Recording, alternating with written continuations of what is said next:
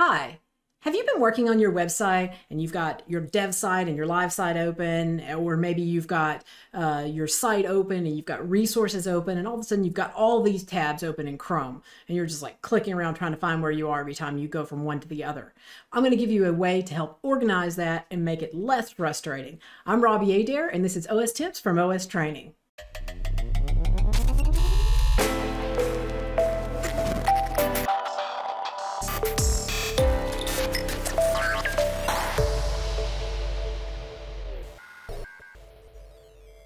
So there is nothing more frustrating than working on a dev and a live site, or a staging and a live, whatever you call it. And then all of a sudden realizing that you made some changes to your live site that you didn't mean to yet. You were still working on the dev site. And so it can be very confusing. You need visual representation showing when you're on the staging and when you're on the live. Now you could do this by making changes to your CSS and such, but that's a lot more work. And so I'm going to show you, if you're using Google Chrome, a very quick visual way to separate these. So let's hop in and take a look. Okay, so I've got several tabs open here. Now, this might be a typical scenario when you're working on a website. You may have the back end and the front end open of, we'll say this is our dev site.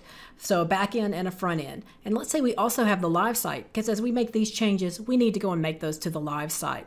And so I've got my back end of my live site open and the front end of my live site, so I can see changes. Now, you can see how this would very easily be able to confuse me, because they all look the same, right? And then maybe I also need to have some documentation. I'm working in WooCommerce, or I want some short code lookups, or maybe I'm watching a class on OSTraining on how to do things in WooCommerce.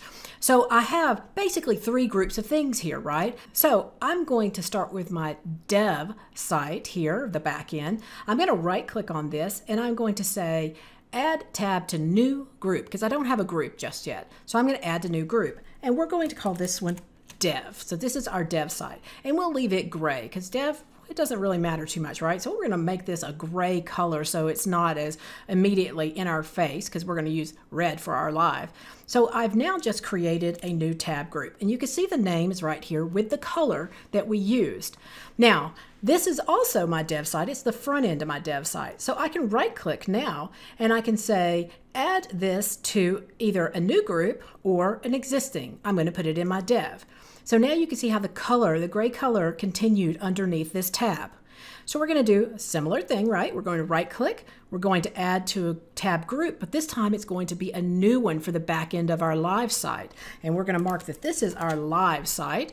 We'll make it red because we want that to get our attention, right? Before we're going to make a change on the live site. We want this to be very apparent to us visually that I'm on the live site. And then I could either right click like we just looked at and put this in, or I'm going to show you a new way in the next group. So I'm going to pick live. Now you see, I see both groups now, or new group. So I'll pick live. So now I've got these under gray, these under live. Okay, I'm going to make one more tab group for us, and that is going to be our reference materials that we're using while we're working on the site. And I'll make this orange.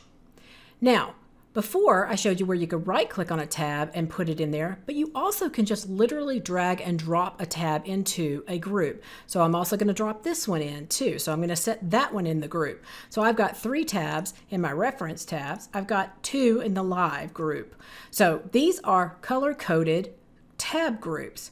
Now, you can also collapse them and get them out of the way. So I'm going to collapse down my dev and my live, because really maybe what I'm looking at right now are these tabs, and I'm reading about what I'm going to do or watching a video on what the next step is. So now I would know if I want to work on my dev site, I would close my live tab group down so that I could work on the dev site, test out what I want. Once I get it working here, then I would open up the live tab group and I close my dev, and then I would repeat my process because I know it works because I did it on the dev site first, which is always a good rule of thumb. One last thing about these tab groups. They're great and they're cool, but if I were to right now click and close this whole browser instance of Chrome, Chrome would forget these groups.